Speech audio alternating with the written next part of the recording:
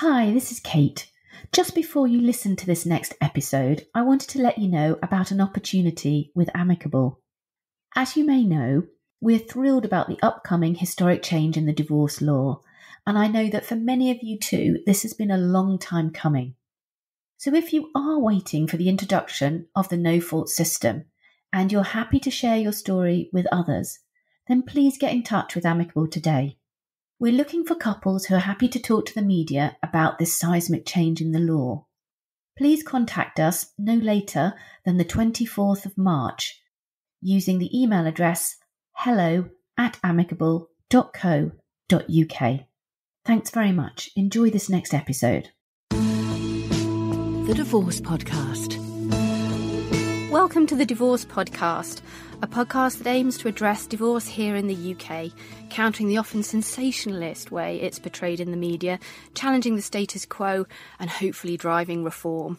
On each episode, I'm joined by experts to discuss divorce from different angles and to give their opinions and to debate them. I'm Kate Daly, a relationship counsellor and divorce coach, co-founder of Amicable, the divorce services company, and host of the Divorce Podcast. On this episode, I'm delighted to be joined by David Hodson, OBE, a family law specialist, deputy district judge, mediator, and co-founder of International Family Law Group. David, thank you for joining me. My pleasure, Kate. If I could start by asking you about how you think divorce has changed over the past 35 years that you have been practicing. I think the divorce has moved really to the sidelines. When I first started, it was the central part. There was the ancillary relief. We actually called it ancillary relief, the financial claims. The divorce was central. It was where the concentration, there was actually a hearing at court. They were known as the Section 41 child arrangement hearings, and everyone had to turn up to a court hearing, which was an absolute waste of time, and everyone knew it. And it's moved very much to the sidelines in the legal process. The problem is it hasn't moved to the sidelines in the perception of the clients. And so we've had a real difference where the lawyers have said, oh, well, it's that little thing on the side. We'll give it to a paralegal to fill in the divorce petition. It goes through fairly quickly. Well, not fairly quickly in some courts. It goes through and let's get on with the real meat. Let's get on and sort out the financial matters. No lawyer makes any profit over dealing with the divorce. Simple realities. The profit's not there. And so bit by bit, we had the special procedure came through in the early 1980s where you no longer had to go to court, you no longer had to prove anything, etc. And I know it's the High Court Judge Paul Coleridge has said that the biggest change that ever occurred was actually having the special procedure. And so bit by bit, it's moved off to the sidelines. And soon many of us are looking forward to having online divorce. Again, it'll be so. Mm-hmm.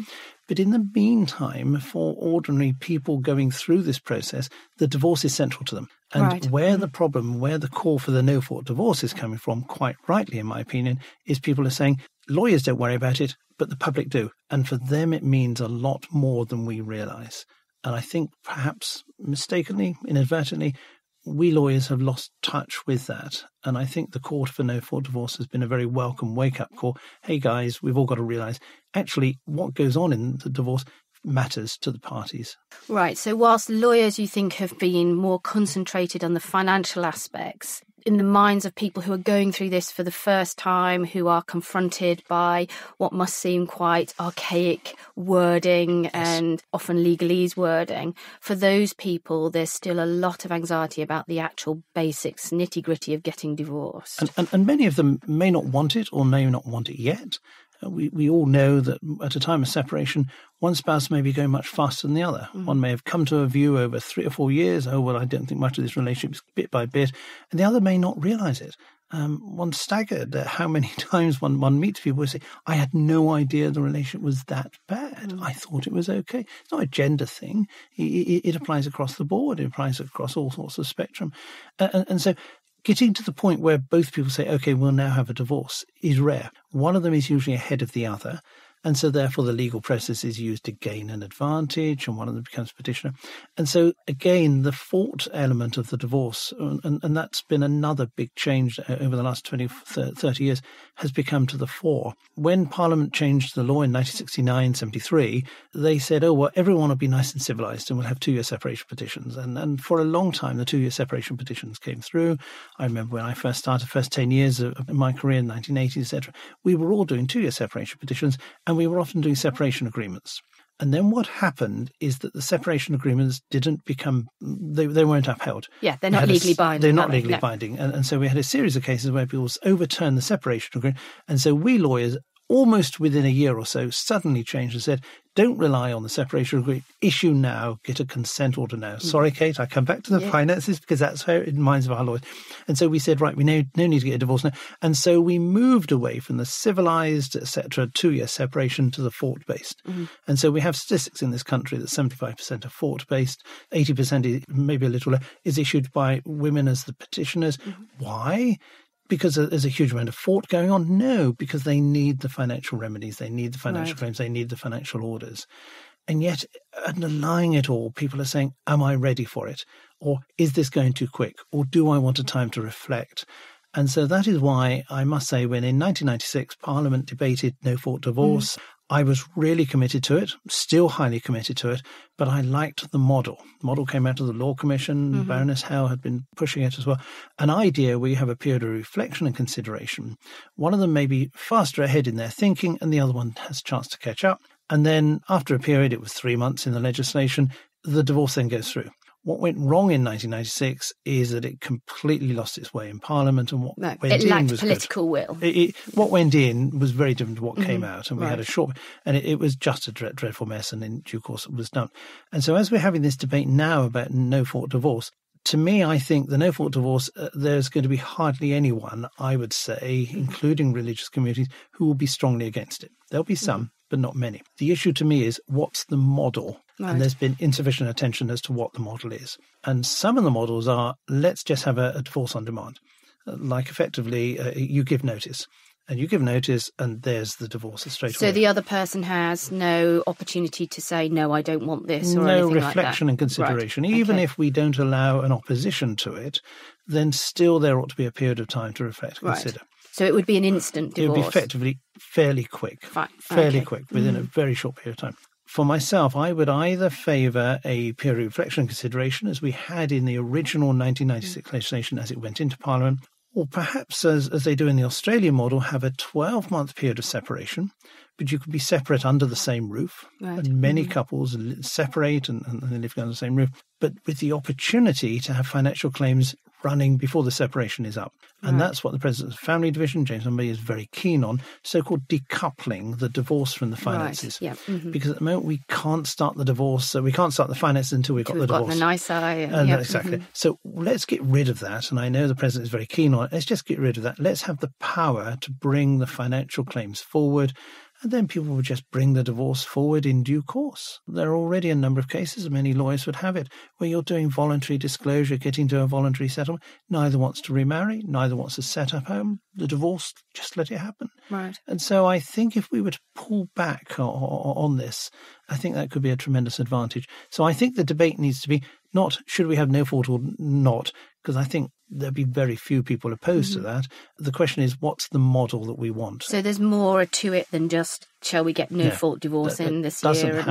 Doesn't help at all, because we're all saying, yes, we want no fault divorce, but actually once we look at the models, we say, oh, no, I don't really want that one, and I'd like that one. So I think we need to concentrate more on what is the model. And no fault divorce without financial changes as well, or changes to the financial remedy system, would be pointless in your view, or just a missed opportunity? A missed opportunity, Kate. Yeah. Very much a missed opportunity. Because if we're going to reform it, we're going to have a conceptual reanalysis of what is divorce all about, which inevitably involves what actually is marriage all about. And you can't actually say, how are we going to end it, without saying, what are we ending?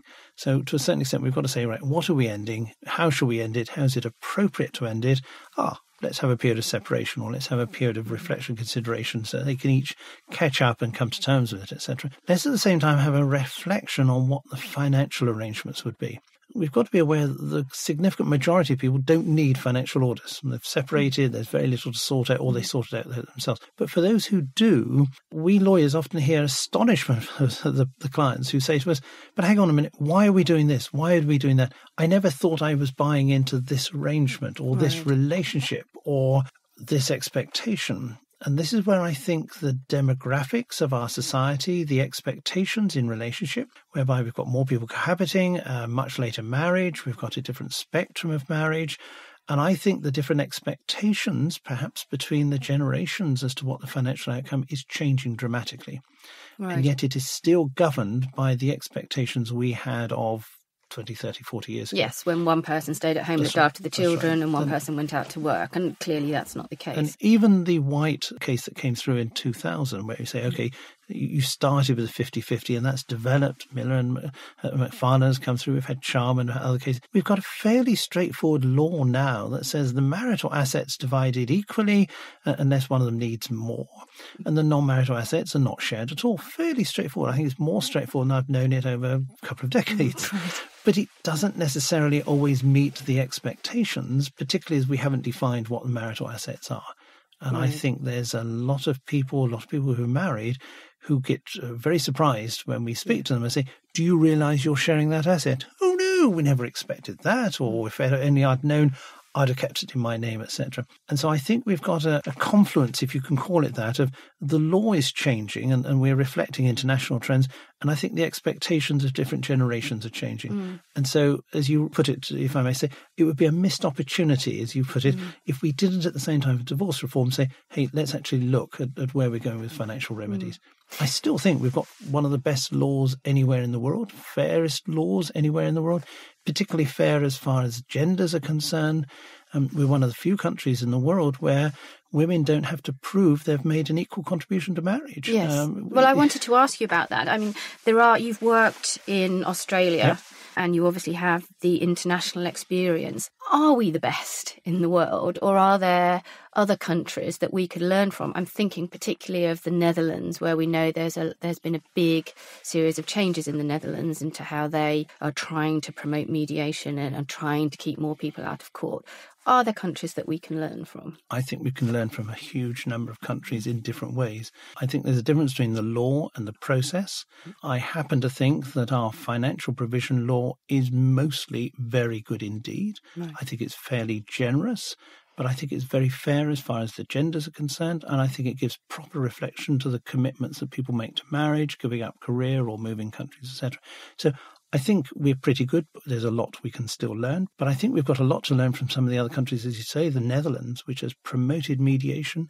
They've also promoted online services, services. They're reviving that. It worked fairly well a few years ago. They're reviving it. Relator working with them, where we can actually help people through online services to work out better what the outcome will be. Because people have changed in their expectation. The old idea that somebody came along and they sat around a table or sat opposite a table with a solicitor, usually dressed up to see the solicitor, etc., and listened to what the solicitor said, oh, that must be right, and did what the solicitor advised. I'm sad to say those days have gone. Right. And people are expecting their services delivered in different ways. Yes. And the old idea of how services were provided by professionals is just going. Well, let's talk about that a little bit, because obviously from our perspective at Amicable, our whole sort of passion is about trying to get technology to do the hard work, but maintaining a person involved in all of this, because we know it's an emotional journey and people want people. So how do you think technology is changing the way that people enter into divorce and understand the process? I think it's changing in different aspects, and to a certain extent it's removing the emotion from it. The emotion is still there, but if there is emotion there, go to a therapist, go to a counsellor. Don't use a lawyer. Cheaper. Much cheaper. We are definitely cheaper. Much cheaper, much more accessible. And actually, specialist in what they're doing. Yes. Don't use a lawyer as a therapist. I mean, very, very well indeed. So to say that the online process is removing that element. And so just let's do that aspect of it. What I'm interested in is how we move on from that. We move on from divorce online, which some countries are using, and we'll have fairly running in the next year or so. How can we then move that on to financial aspects? I think children is far more difficult, but I think financial aspects we can. And I'd be very excited to see the law slightly adapting, because we know the divorce online has adapted the law, has pressed the law to change to a certain extent to conform to how we can do it online. I'd like to see the financial law adapting, and I would like to see more categorization of assets and make it easier for a couple who don't want to spend a lot of time and money on the divorce process to do a joint process of disclosure, corroboration. And there's so many tools on the internet that's now available that we can actually do that. It's a sophisticated Excel spreadsheet. Yes. But behind the sophisticated Excel spreadsheet is so much more that can be done. And we can actually put that in. And who knows, we may see a process in a few years' time where there's a friend of the couple, professional friend of the couple, who helps them with their process of filling in the financial disclosure and getting it. And mediation, to a certain extent, is doing that already. Well, let's talk a little bit about mediation, because the government have ploughed millions, if not billions of pounds into promoting mediation as an alternative way of divorcing, a more family-friendly process for people, a process that allows them to stay in a better state, to be able to co-parent their children. So we know there are lots of benefits, and it would be hard, I think, for people, and I don't think people do disagree with the benefits of mediation. But bottom line is, it just hasn't been taken up by the public, and I wonder what your thoughts are on that. It's tragic. It really is. It's tragic because the government has, as you say, put so much time and energy. I think they're more frustrated than anyone else. They say, look, we've tried. Okay, let's be clear about their agenda. They hope that putting money into mediation means that they don't have to put money into lawyers, and that means it doesn't. Well, they have very definite calculations about how much money spent on mediation removes cost from the judiciary. Yes, exactly. But we'll put that to one side. We mediators, as you say, know full well the entire benefits of mediation. So why hasn't it taken off after such a long time? Some of the reasons, well, maybe the mediation industry hasn't helped because at times it has been divided. It's been perhaps too pure in its expectations of how the mediation process would work. Perhaps a little more pragmatism could have been benefited there. Perhaps it hasn't caught the public's imagination. It's been used in a couple of soap operas from time to time because we're all saying, well, we get it in the soap operas and everyone will say, yes, it'll work, etc. And it hasn't really come across very well. There was a series on television in 2017 using a mediator, 2 different forms of mediation. I'm afraid some of the examples were actually quite good, but most actually weren't the most impressive. It didn't say to everyone, hey, guys, we really want to do this. I just don't think we've sold the benefits of mediation well enough. I'm interested in just what you said there about you think perhaps it's been too pure. Just expand on that a little bit. Too pure in the sense that... Mediation came to this country from the therapeutic profession. Right. It did very well for that reason. The initial mediators were therapists, and they brought all the benefits of their profession, their skills, to the mediation process. And so it tended to be a rather neutral process. It was encouraging the couple to build common ground, build bridges, help them to communicate. If they communicated better, they would be better at parenting, albeit they were now separated.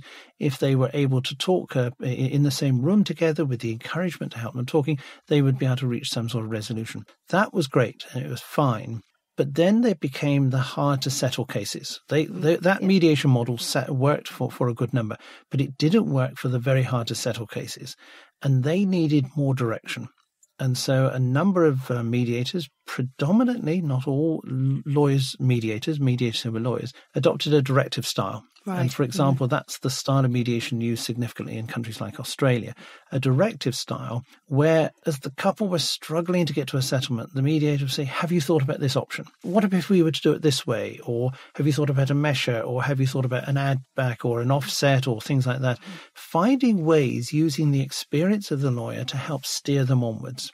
And a number of couples have used that and find it more beneficial. Some don't want it. I think a lot of lawyers tend to refer their clients into a more directive style of mediation. It's a style that actually lawyer mediators are fairly similar to what goes on sometimes at courts, where the judge will try and encourage them at an FDR. An FDR is not mediation, but it's got similarities to it in as far as the judge encourages the parties to look along a certain direction. Sets expectations. Absolutely. Puts the boundaries around what is possible. Yeah. Exactly. And so we've got that sort of model.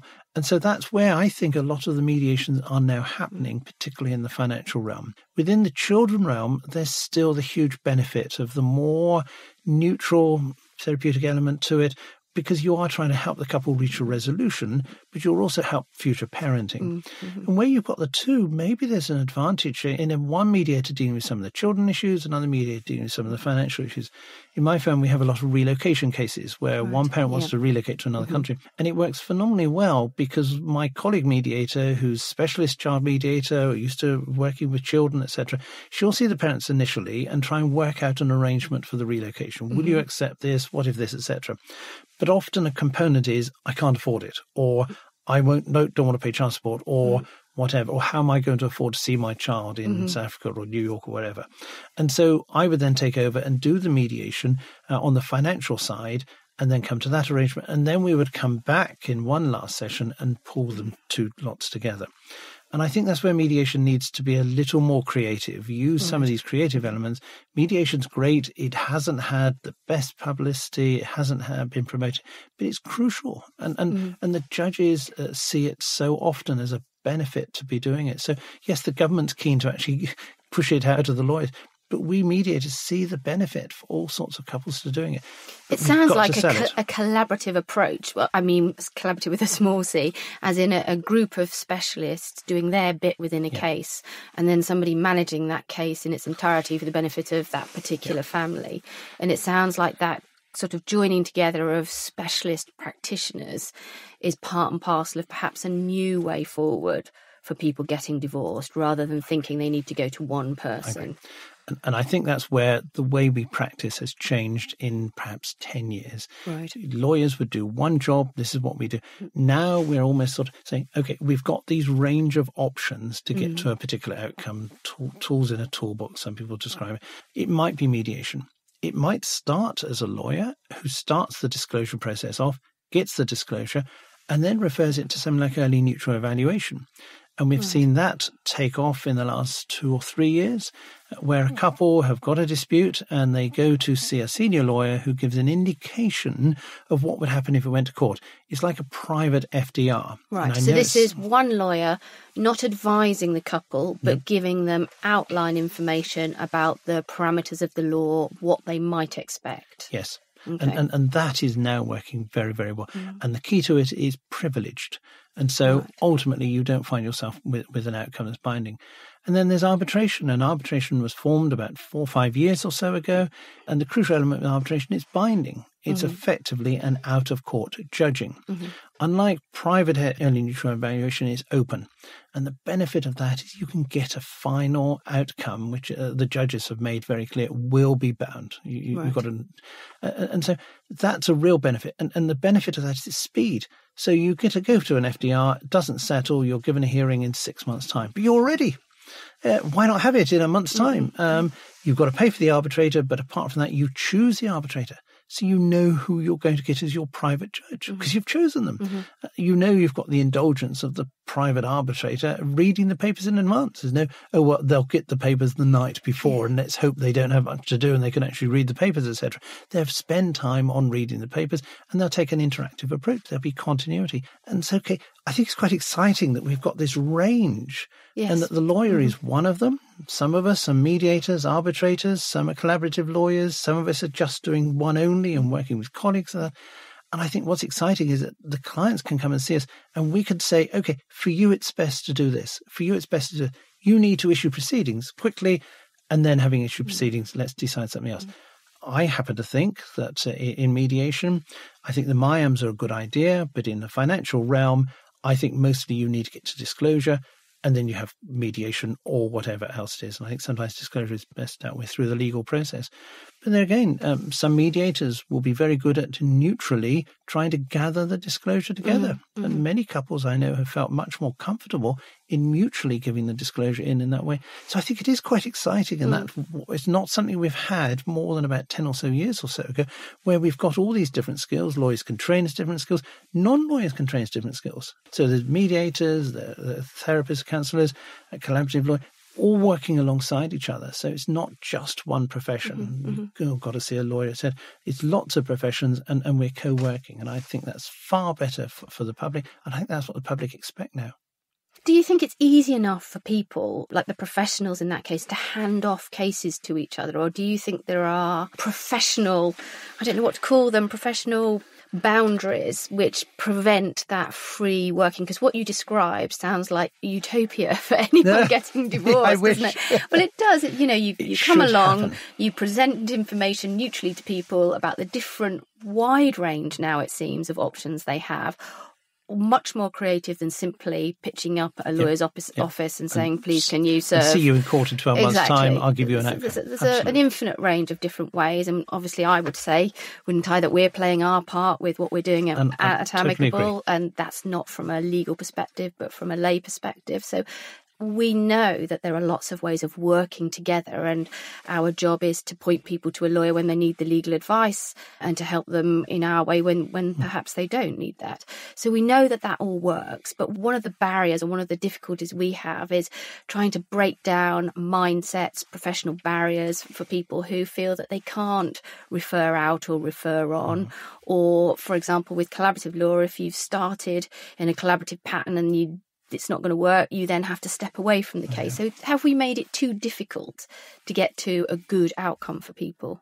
I mean, let's be frank. One of the reasons why it doesn't work is that lawyers won't let go of their cases because they'll lose the costs. So we all know that. Yep. There's no point in ignoring it. That does happen. It happens, I think, less in England than some other countries where there really is no referral out. I think we have got a good record in this country of referring out. I happen to think the specialist lawyers are probably better, not all, but probably better because they know the confidence of coming through. I think as well that if you refer out, it doesn't mean you're going to lose all of the other necessary work. It'll sometimes come back again. And we work with our clients alongside mediation. In arbitration, we're doing basically the same sort of work. We're just doing it in a different fashion. Early neutral evaluation, we're getting the help of somebody. But yes, we've got to find a culture change. Now, 25, 30 years ago, John Cornwall, a phenomenal solicitor, one of the real leaders of our profession in the last 50 years, came up with the idea of a code of practice. We need to transform the way the work was undertaken. Such admiration for that. And he founded the code of practice, became the SFLA in resolution, etc. To a certain extent, there's a culture change that we're coming to fairly soon, where we've got all these different options and we need to find a culture change where we're going to more likely to move into them. And I can't but think that will come alongside the greater use of the digital technology, because the disruptive technologies are per se disruptive. And I would hope that the disruptive technologies will cause us to reflect again on how we're doing that work. And it will cause the public to ask questions of us as we're doing the work, say, hey, I don't have to do that. I can do this. We're seeing a lot of unbundled services, the so-called idea where people can't afford the full range of services, where they get to us from the beginning and we do absolutely everything. And we take on, almost all law firms no take on unbundled services. If you're going to do unbundled services, you might as well have unbundle another form of ADR within it. So if you're going to use your lawyer for some part of the process, and then you're going to act in person and then perhaps go off to mediation or whatever. Arbitration is being used not just for the big money cases, but for some fairly modest cases. So you would have an unbundled service where you get your lawyer to help prepare some of the disclosure, and then you'll go into arbitration or whatever. And so I think the unbundled services connected with the digital technology and the availability of the range of services, I think over the next 5-7 years will produce quite a significant difference. Right. One of my also heroes is Richard Susskind, yes, who's done a huge amount of work. Everything he writes is by and large very worth reading. And he has actually said, where is the profession going? And I think it's compulsory reading, find out where are we going over the next 5-7 years. Beyond 7 years is, with the way technology is rushing ahead, almost impossible to say. But over the next 5-7 years, and he is the one who is saying, we will just have a different need for professional services. We will need people at different levels. We will continue to need, in my opinion, paralegals, very junior lawyers who will be interacting with the digital technology. It won't be the senior partners, etc. No, but we inputting data, making sure everything's correct, making sure it all links to the right top court sources. Lawyers, experienced lawyers who say, tactically, where are we going? This is the likely outcome, taking the bigger view. And so that's where it's going. Now, you've got the big problem of and many in the middle, which is something we've got to analyse and where it will go.